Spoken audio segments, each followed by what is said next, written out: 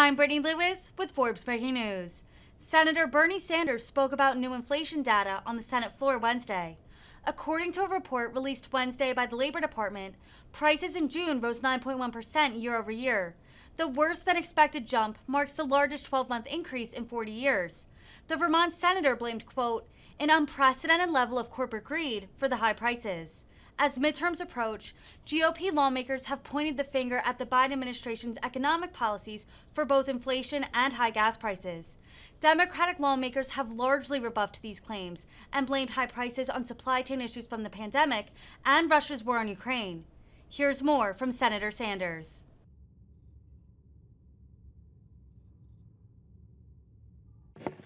Madam President. The senator from Vermont.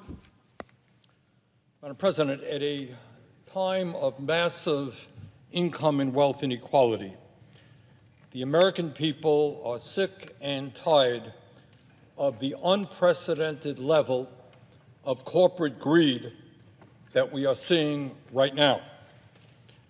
The American people are sick and tired of paying outrageously high prices at the gas pump and at the grocery store, while at the same time, oil companies and food companies are making record-breaking profits.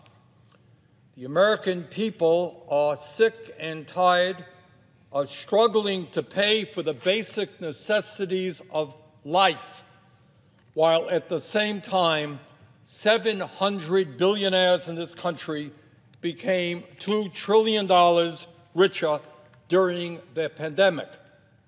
And income and wealth inequality today is worse than it has been for 100 years. People on top doing phenomenally well, middle class working families falling further and further behind.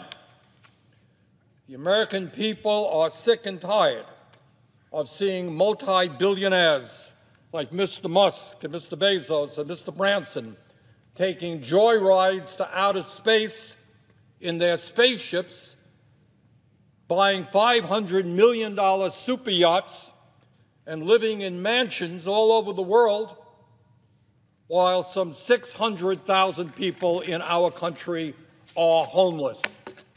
In other words, we're looking at two worlds. People on top never did better.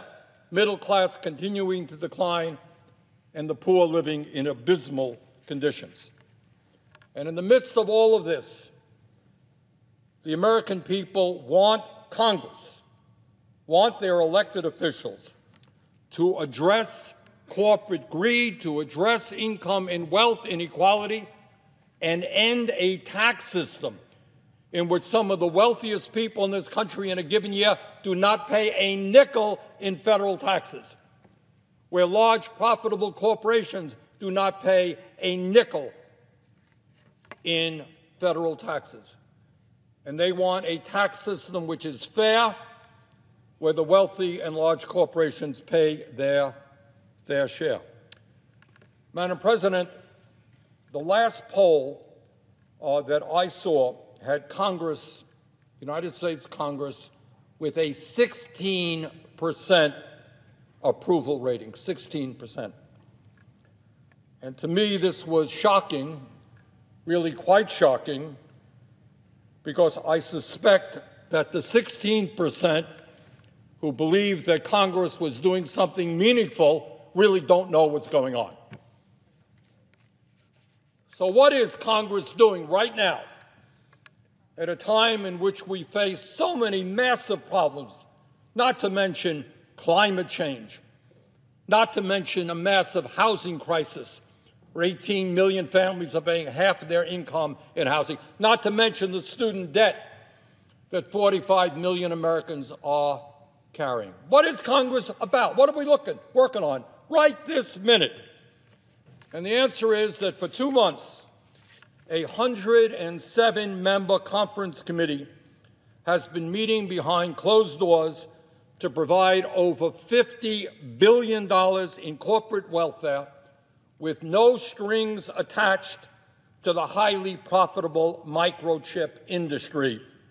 No, we're not talking about health care for all. No, we're not talking about making higher education affordable. No, we're not talking about making sure that young people can earn decent salaries when they become teachers.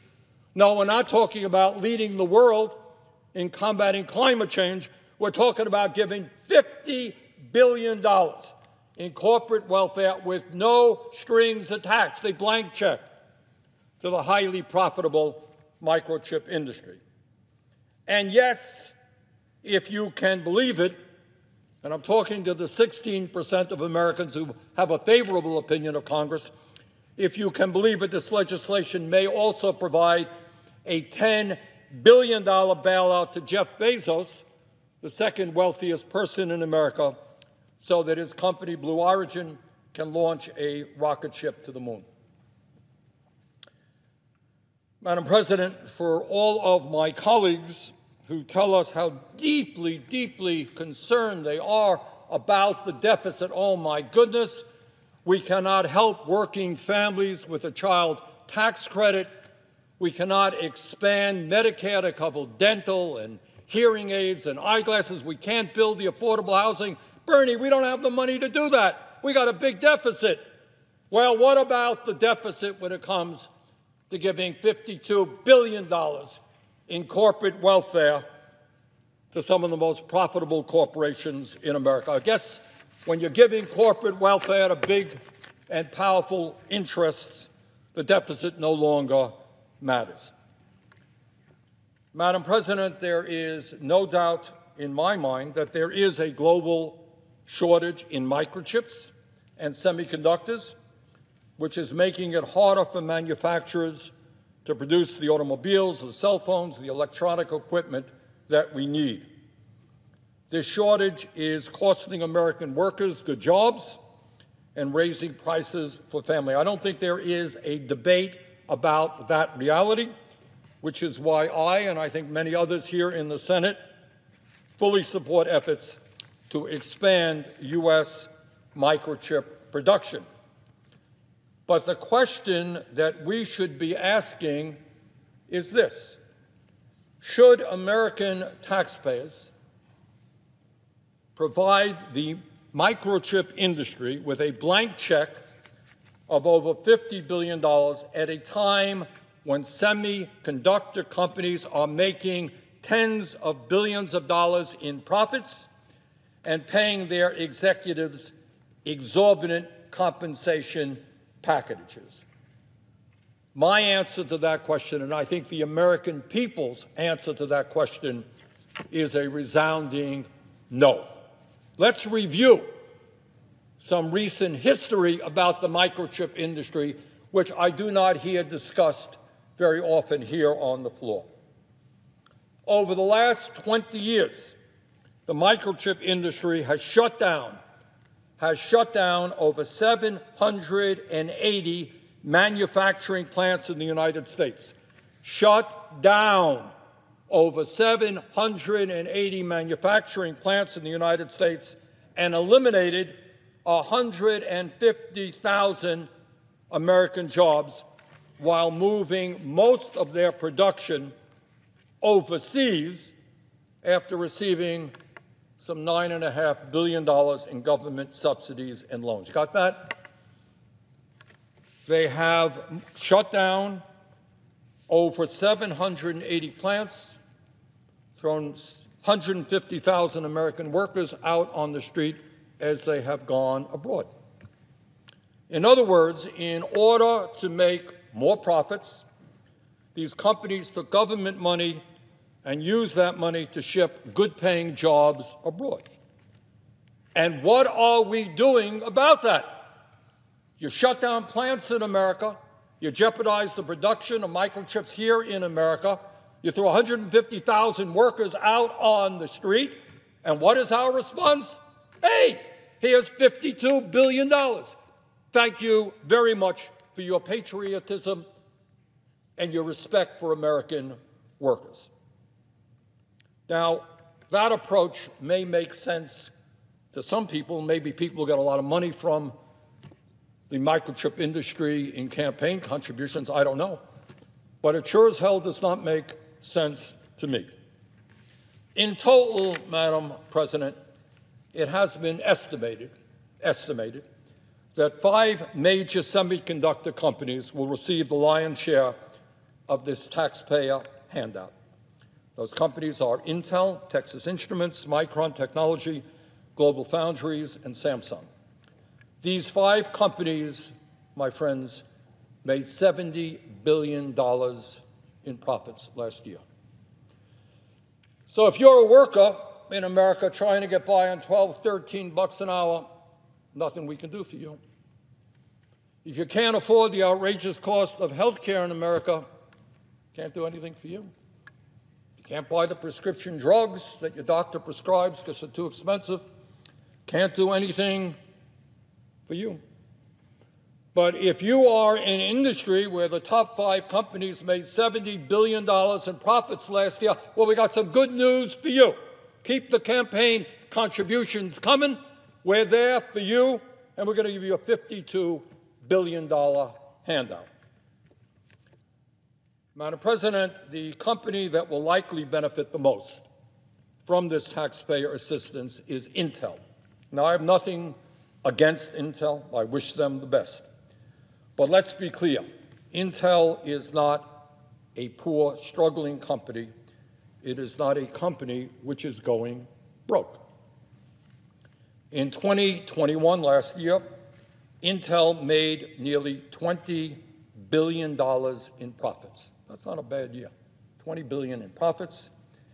During the pandemic, Intel had enough money to spend $16.6 billion, not on research and development, not on starting new plants in America, but on buying back its own stock to reward its executives and wealthy shareholders.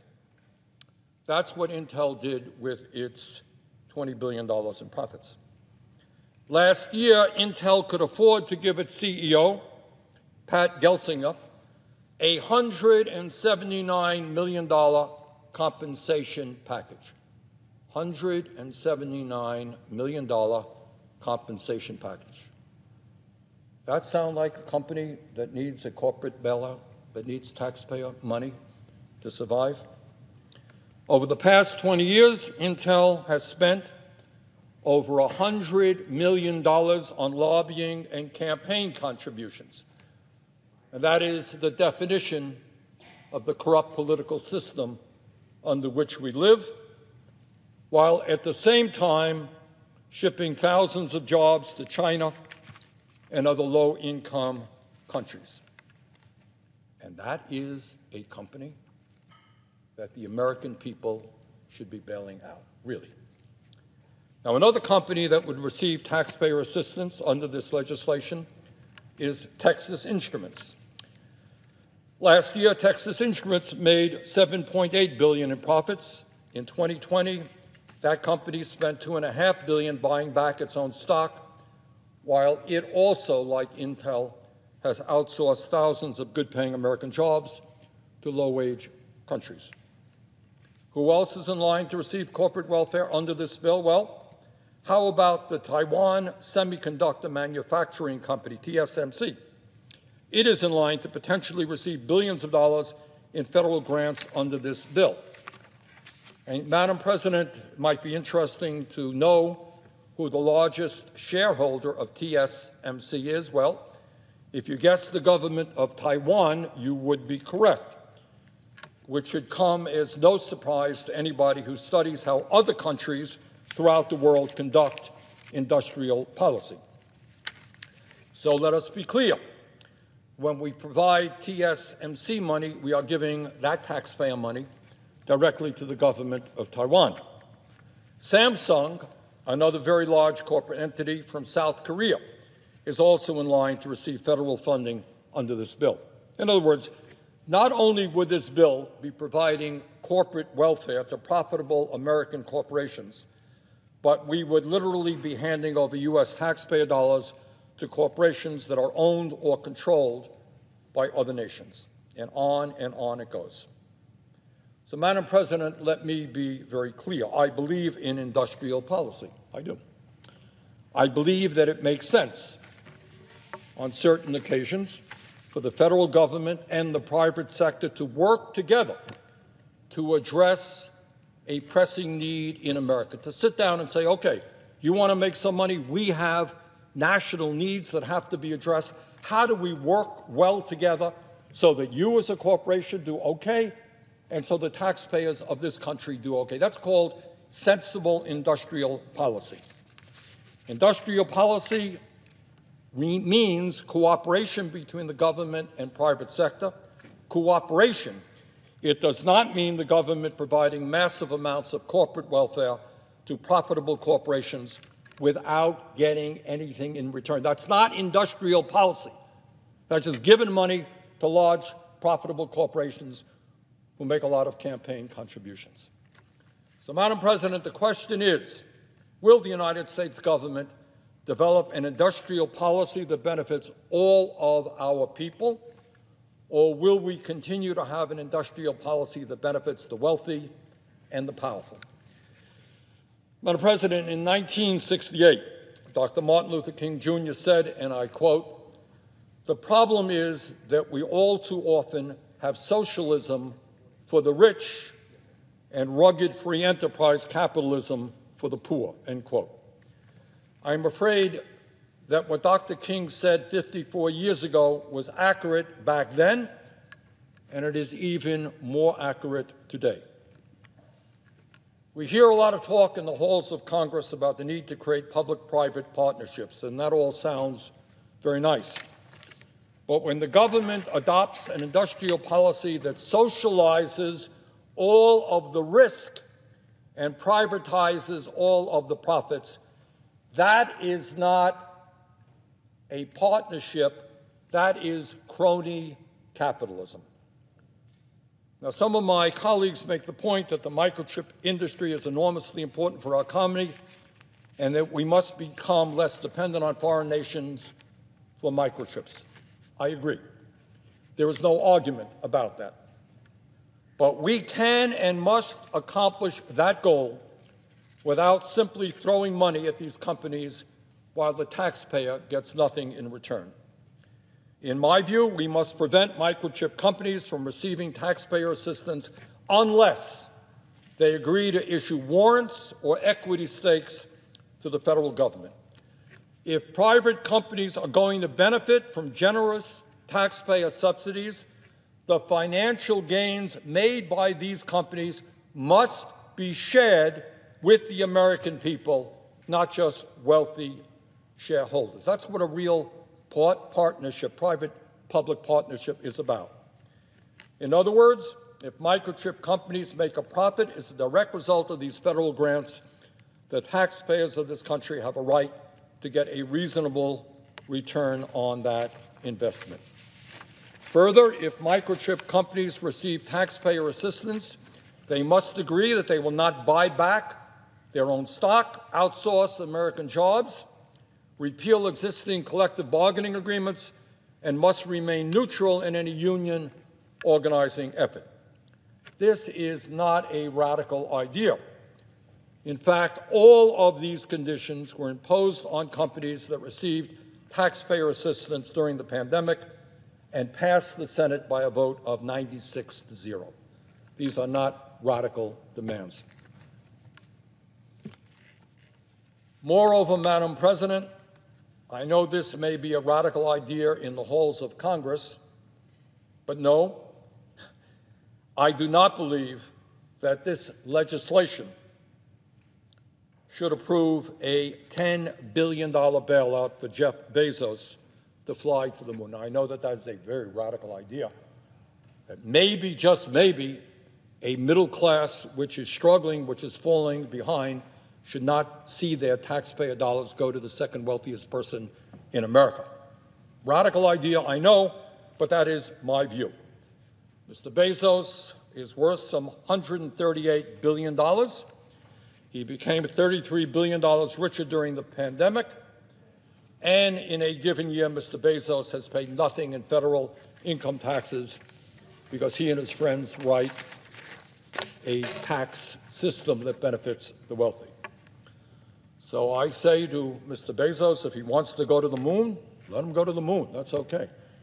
But he should do it on his own dime, not that of the U.S. taxpayers. So, Madam President, this is where we are. This country faces enormous issues.